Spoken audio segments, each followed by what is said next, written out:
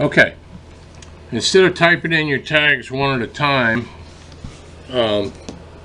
like say that, whatever you type in there, I'm just using this for an example. I've got some stored over here on Word.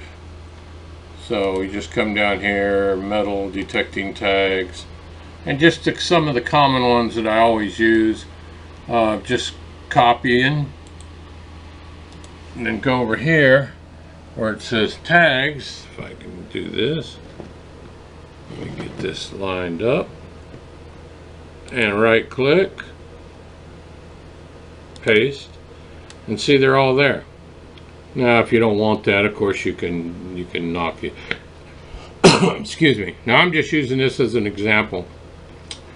I think I might have told Exploring Alabama I had them in Excel. I was just blah, you know, that was on me. It was actually a Word file. Now here's something else I want to try. I've saved them.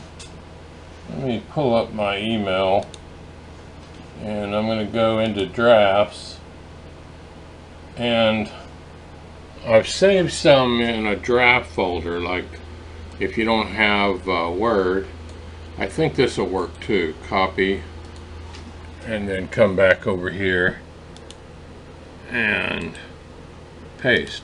Yep, that works as well.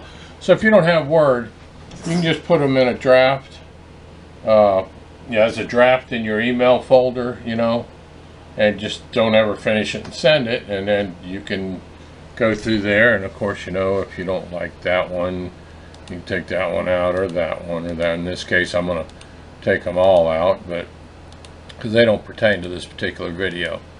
But anyway, just thought that might save you a little time instead of typing in all these tags over and over again.